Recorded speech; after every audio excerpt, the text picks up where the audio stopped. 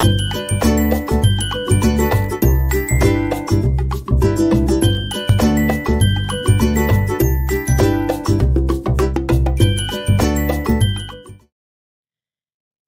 everyone, today we are going to be doing part 2 of converting a recipe to an industrial formulation. And just to make sure that we know what we're going to be up to, at the end of this video you'll be able to define the core rules for converting your recipe to a formula. And we did a bit more of this part in part 1 of converting a recipe to an industrial formulation, so do make sure to watch that video.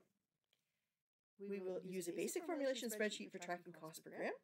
And we'll use a basic formulation spreadsheet for converting classic household measures to weights and percents. And last but not least, we'll define opportunities where yield calculations must be used to accurately represent the final product. So, I always joke with folks who have been watching this YouTube channel for a while that I used to go and agonize and edit out all these screen transitions, and I have to make so many videos. I am having fun, but for the sake of time, I'm just pushing through.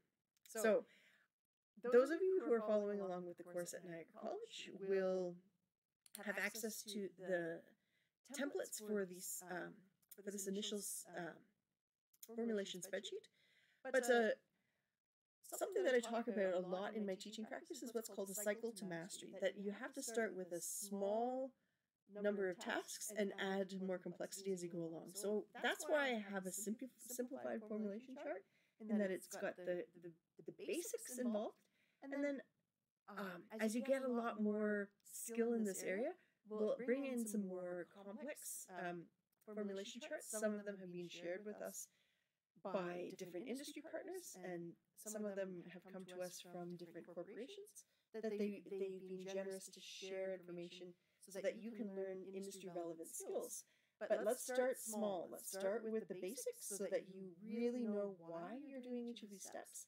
And then you'll be really, really confident when you get this big, huge spreadsheet in front of you and you see hundreds, if not thousands, of little boxes floating all over the place. You'll know why each of those boxes is there. So first off, you'll want to have the date. Why? Because as product developers, you will often make a recipe once, and you'll say, well, that was a great recipe, and you'll forget about it and not do anything. Good product developers have really great memories for the products that they've made in the past, and they keep really great notes. I mentioned this in part 1. Figure out what works for you. Personally, I go straight to spreadsheets because I find that I manage my data better. But secondly, I have had situations where my notebooks have been destroyed in floods or in other disasters, and when I have it on an internet cloud-based drive, then my files are always there, and I just find it easier, and my handwriting's kind of lousy at best. So a spreadsheet works really, really well in that case. And the nice thing about a spreadsheet too is, as we think about looking here at what I call the version code, if I need to make some changes to a recipe, I can open up the old spreadsheet. I do want to make sure that I have a protection on that file so that I don't lose my old files, but I can open up the old file and then make some modifications to that and save it as a new file, and I've got a new version. So that's what I mean by version here, in that iteration. Iteration I mentioned in the previous slideshow is the idea of making small but significant changes to a baseline or a core formulation for the purposes of making improvement. And iteration is so important for product developers. So for all sorts of different reasons, we could be doing iterations on this recipe. And one of the iterations that you may be looking at is this unit cost. So we'll jump in and do the calculations in a moment. But let's say you made this initial recipe, and maybe it was version 1.0, and it was fantastic. But you send this formulation spreadsheet off to your team, and they say, well, wait a second, right now the unit cost is $0.57 per unit, and we need it to be less than 0.50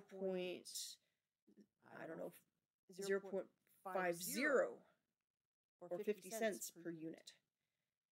They totally could push back, and the nice thing about having this formulation is you can go in and fiddle around and reverse engineer those numbers so that you can figure out the cost and then present the product again in perhaps version 1.1 or 1.2 or 1.3. Many product developers will make their products dozens upon dozens of times, sometimes hundreds of times before it's approved to go to commercialization. And so keeping a version code is important. And oftentimes you'll make a product and you'll present it to your manager or director, and they'll be like, "Well, that's okay." And then you do it 10 more times, and they're like, "Oh, you know what? The first one was actually the best." And then, well, if you've got your version codes and you've got those files saved, you can go back to version 1 and repeat it. Let's jump into some of these other boxes. So ingredients. Here we're naming the ingredients and giving some interesting and useful details. So milk. I'm not just writing milk, I'm writing milk. 2% from the supplier seal test. Bananas. And I noted here it's peeled bananas, not bananas without a peel, or bananas with a peel as purchased, but bananas as prepared. My supplier, in this case, Chiquita. Now I realize 2% milk in Canada is pretty much the same supplier to supplier from a commodity fluid milk perspective. But let's say I'm not buying milk 2%, I'm now buying, I don't know, the A2 milk, which has a unique protein signature, or maybe I'm buying Nutrell pure filtered milk for some reason. I need to really pay attention to who that supplier is from a repeatability perspective. That in some cases, the repeatability is really dependent on that supplier. So for example, my natural vanilla extract is down here from Clubhouse. Great brand. If I was to go into a different kitchen and they only had vanilla from Nielsen Massey, I can guarantee you anything, it's going to taste very different, because the vanilla from Nielsen Massey has a very different aroma signature than the vanilla from Clubhouse. And supplier could mean all the difference, and so do make sure to note that as much as it's feasible. I realize at the college some things like flour and sugar we may not have a supplier, but you can also just note from the college. Now we put in the original measure. So in this case we had some household measures. So imagine I'm making this banana milkshake. I put the blender pitcher on top of my scale, and I would weigh out. So I measured that 1 cup, and then I'm going to weigh it as I'm pouring it into the blender. And in this case, we've got, let's say, 250 grams of milk, 92 grams of banana peeled as prepared, and 0.5 grams of vanilla extract. Now, nice thing about all these weights, I'm just going to scroll down a little bit here so that we can see the calculations down here. So down here, I have taken this column, total, and done a sum of the total ingredients. So 250, 92, and 0.5. And in this case, I would have gone down here. I know Excel really well, and I know those equations. You will have access to the filled document, so that if you need to reverse engineer the equations, you'll have this example file available to you in the Blackboard package. Then you'll also note down here, wait a second, why do you have a final weight post-processing? Well, this was the weight that I poured into that blender pitcher, but as I poured it into my glass, I had some yield loss. And this inevitably happens in every process, where let's say I'm not making this in a blender anymore, I'm now making it in a large kettle with a immersion blender, or some sort of Cassini emulsion mill. I'm going to lose material in my pipes. I'm going to lose material in the mill. I'm going to lose material in the immersion blender. And so I want to know what the final weight is post-processing and start to get a sense of the yield on my recipe time and time again. So how did I do my yield calculation? Well, I took the final weight post-processing, so D20, divided by D19, and in this case, I multiplied it by 100 to get a percent. So multiply it by 100 to get a percent, and you're going to say, whoa, a lot of decimal points. What was my rule before? Keep all your decimal points. You don't know, in the spreadsheet, they're not doing any harm, and at a later point, I may need those decimal points. Now, let's jump over here to percentage. The nice thing about having a percentage on a formulation is that you can scale it very readily. So here I may be making just 1 unit of this smoothie, but let's say in the future I need to make a batch of, I don't know, 10,000 kilos of smoothie for a bottling run.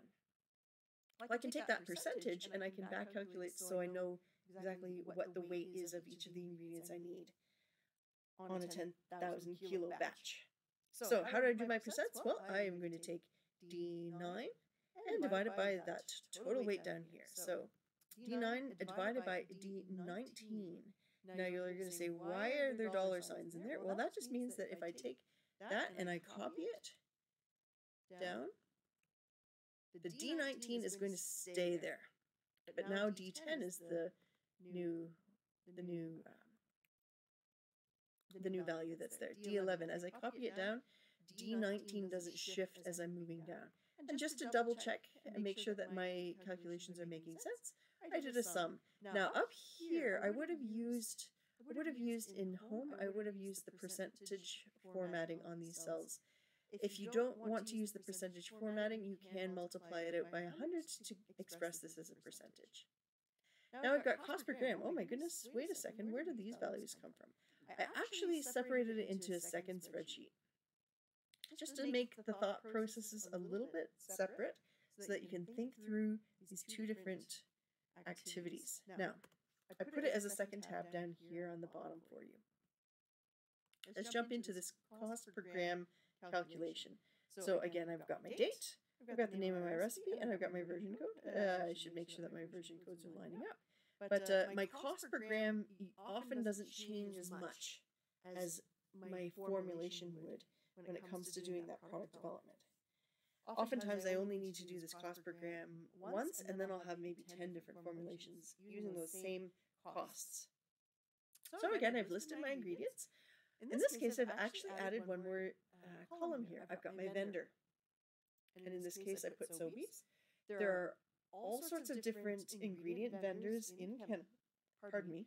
Most of the time, if you're a food product developer, you're not going to Sobeys and buying ingredients at retail. You are going to an industrial supplier and purchasing large quantities, in some cases transport trucks or shipping container loads of ingredient. In other cases, it may be smaller barrels or pallets or polytotes of ingredient.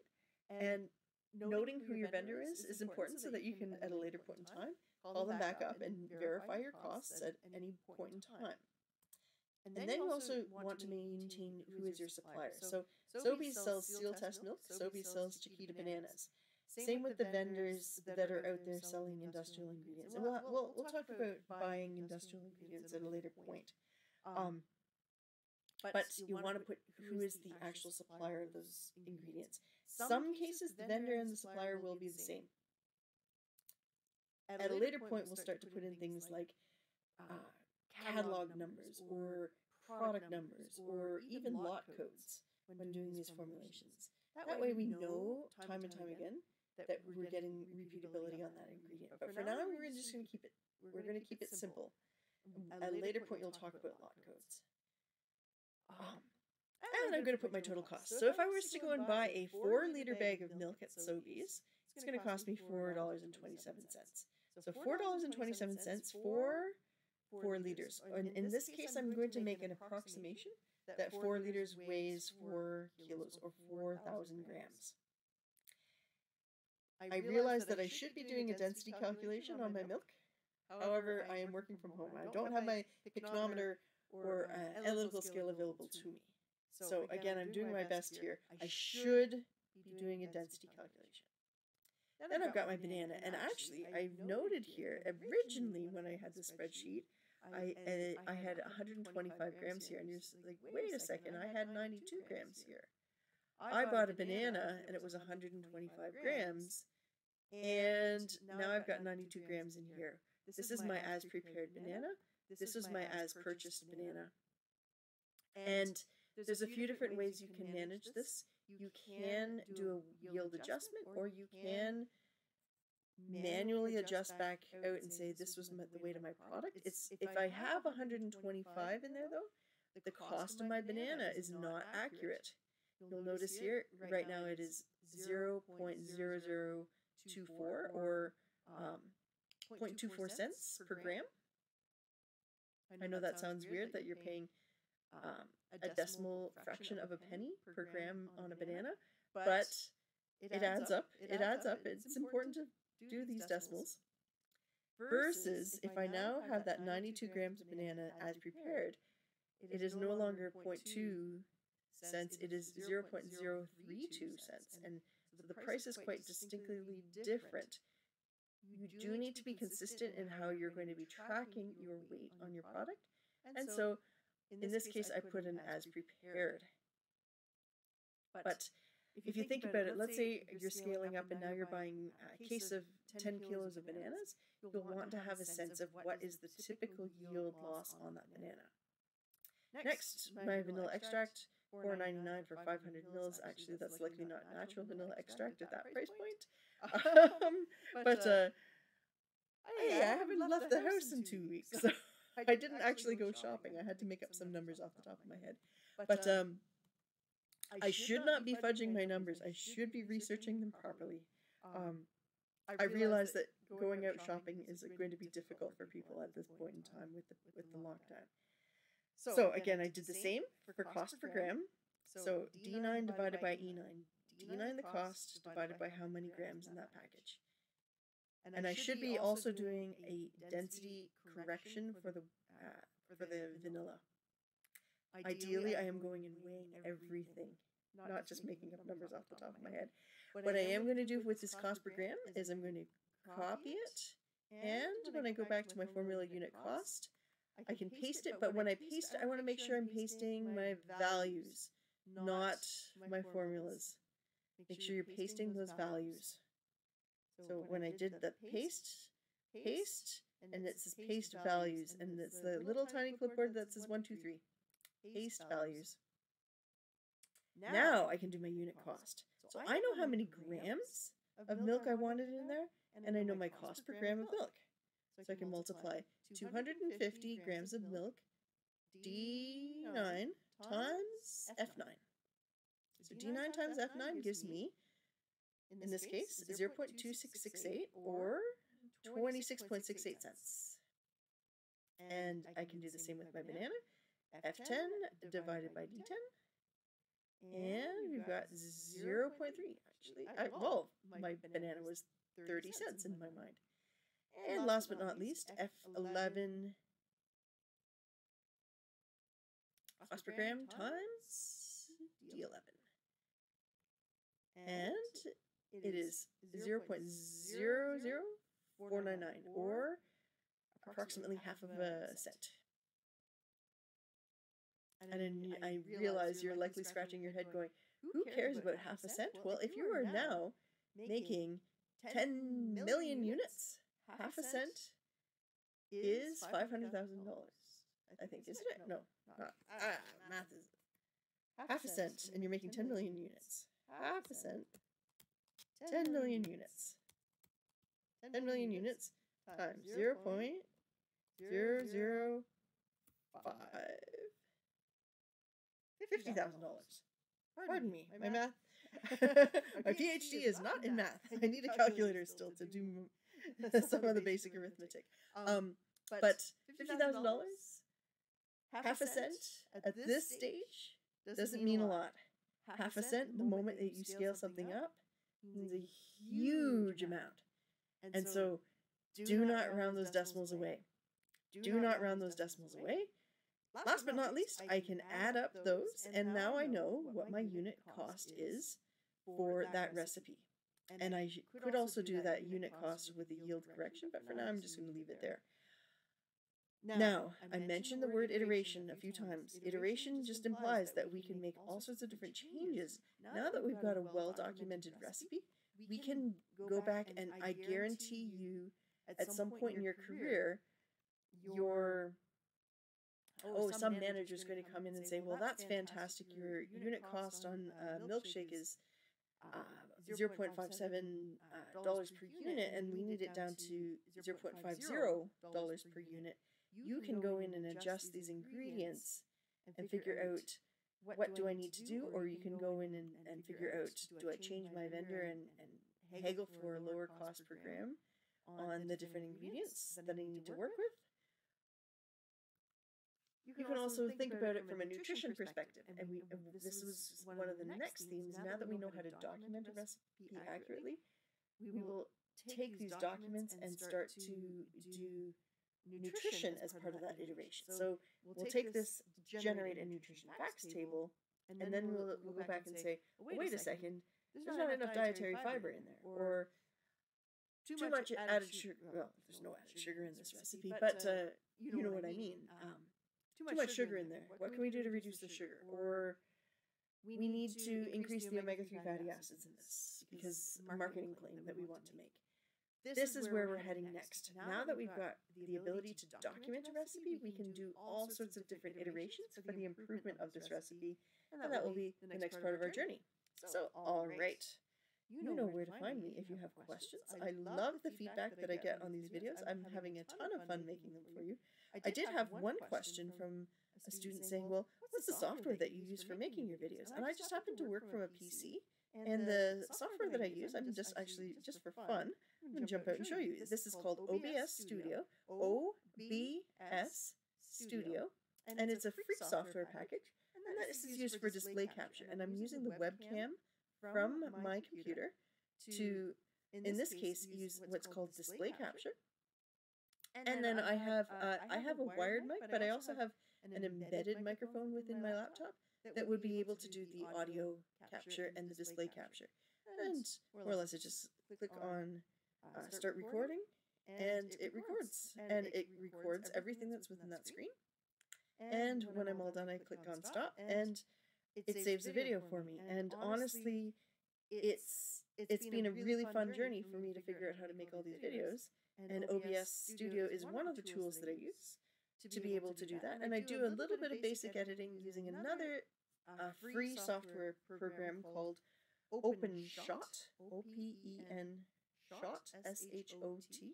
And OpenShot also is free, and it does some great different video editing features. And what I like about both of these pieces of software, besides the fact it's free, is that both of these pieces of software have a lot of different tutorials. There's really great communities behind these pieces of software.